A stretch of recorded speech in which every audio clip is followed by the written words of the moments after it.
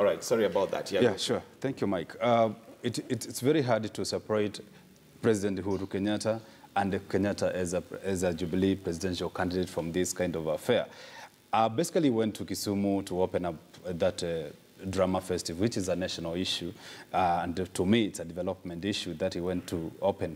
And going there, people are going there to see the President of the Republic of this country, but not to see a Jubilee candidate, because if we went there as a Jubilee candidate, people would not want to be so much associated with him. Everybody wants to catch a glimpse of the President. Even when you were growing up, Mike, you really wanted to see President Moi, President Kibaki at your time, and this is not exceptional. But again, whether numbers translate into votes, I think is right. Numbers do not necessarily turn to be, you might even experience a small crowd, but at the end of the day, you bring some surprises in having a bigger vote basket.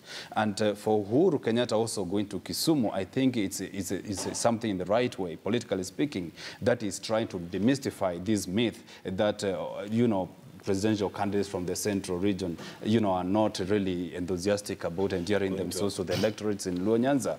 And again, there has been that historical sort of bitterness between the Luo community and people from the central community. And the incident of 1969 is still fresh for those who are still alive, when, there was that massacre that happened after, President Mzee Kenyatta himself now was actually, bowed down and his entourage stoned, when he went to open that hospital. And therefore, this kind of visit, which is 6th in a row actually for the president, is very significant for him, because he's actually telling the people, look here, I'm not as tribal as people would want to see me. I'm a man of the people, and I represent the country fully, and I'm not, a president domiciled to a region called Central Kenya. I'm here to seek your votes and give me another nod for the presidency. And therefore, for Uhuru Kenyatta to go there, it's a big testimony that